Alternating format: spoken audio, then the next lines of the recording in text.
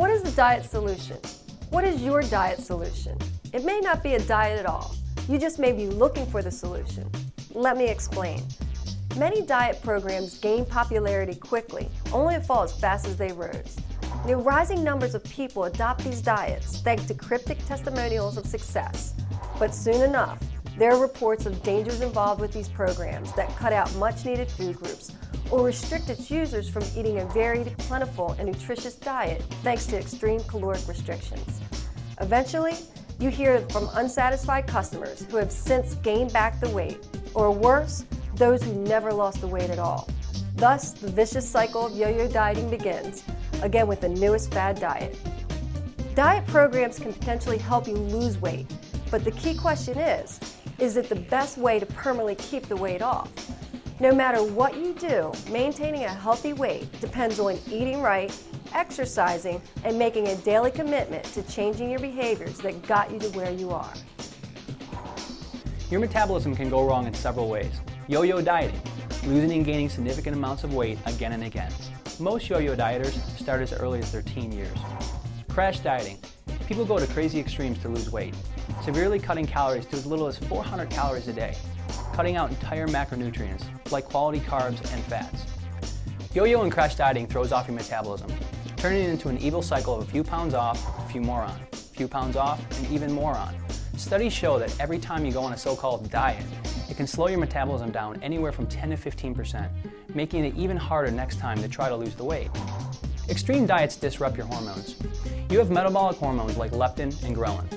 Leptin and ghrelin go hand in hand. It's a balance between hunger and satisfaction. Leptin tells the brain to turn off hunger, while ghrelin tells the brain that you're famished. When you're hungry, about to eat, or even just thinking about something delicious, your gut releases ghrelin. Ghrelin goes up when the stomach is empty. This hormone is the reason you always feel hungry at particular moments of the day. Your body's clock goes off and triggers a release of ghrelin according to a finely tuned schedule. Ghrelin levels will stay up until you've given your body enough nutrients to satisfy its needs. Consistent calorie restriction keeps ghrelin levels high, which may be why some yo-yo dieters feel that their hunger intensifies the fewer calories they eat. This is a part of nature's way to getting us to eat. It also throws your body into survival mode. This type of dieting disrupts the hormone balance, sending survival messages to the body to store fat and slow down your metabolism.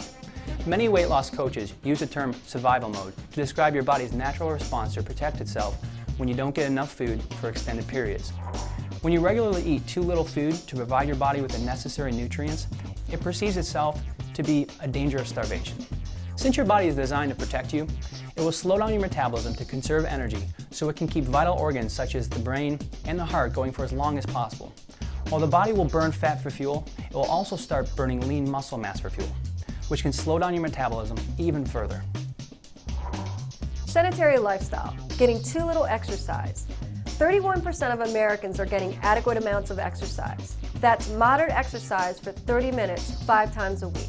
Some 40% do none at all, according to the CDC's National Health Interview Survey. That leaves another 29% who are active, but not often enough. Regular exercise is an important part of effective weight loss. It helps control your weight by using excess calories that otherwise would be stored as fat. Physical activity also helps improve your overall health. Research shows that regular exercise combined with healthy eating is the most efficient and helpful way to control your weight. Garbage in. We're overfed and undernourished. Overeating the wrong kinds of foods with too much sugar, fat, and synthetic chemicals and too few nutrients. This disrupts your leptin. Leptin works with the hormones thyroid, cortisol, and insulin to help the body figure out how hungry it is, how fast it will burn off the food you eat, and if you will hold on or let go of the weight. When you eat, the body releases leptin. You have receptors for leptin throughout the body, but your brain is where the hormone is most active. When you've eaten a meal, the fat cells throughout your body release this hormone. Leptin travels to the hypothalamus, the part of the brain that helps you regulate your appetite, and bonds with the leptin receptors there.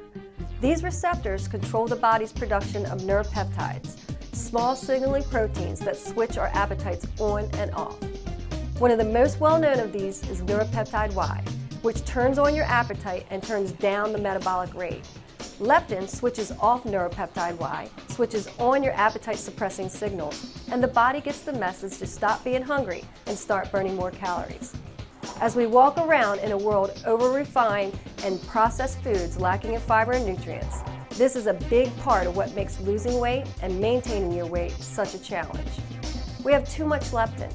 Research is showing that people who are overweight actually have high levels of leptin. The more fat you have, the more leptin you produce. And similar to what happens to insulin resistance, when the fat, muscle, and liver cells start to ignore the insulin, when the body continually pumps out excess levels of leptin in response to overeating, your receptors for leptin can start to get worn out and no longer recognize it. People with leptin resistance have high levels of circulating leptin, but their receptors cannot accept it, and therefore neuropeptide Y never shuts off.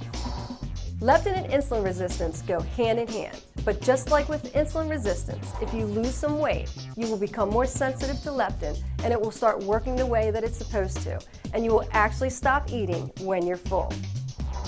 Stress and adrenal fatigue, being on constant alert due to physical and emotional pressures. The body was not designed to handle biochemistry of stress on a chronic basis. What is designed to save your life is now putting your health in jeopardy. So, some chronic stress symptoms. Energy fluctuations, more fatigue, disrupting sleep, tired during the day, and come alive after 11 p.m. Food cravings, usually for sweets, caffeine, and salt, not broccoli. Body weight, increasing fat. Mood alterations, including irritability. Impaired physical performance, decreased muscle tone and strength, and mental confusion. If you can relate to any of the 5 fat factors, yo-yo dieting, crash dieting, sedentary lifestyle, garbage in, stress and adrenal fatigue, then you are in the right place. TLS Weight Loss Solution is your answer. Other programs tell you what they think works. With TLS, it's about what works for you.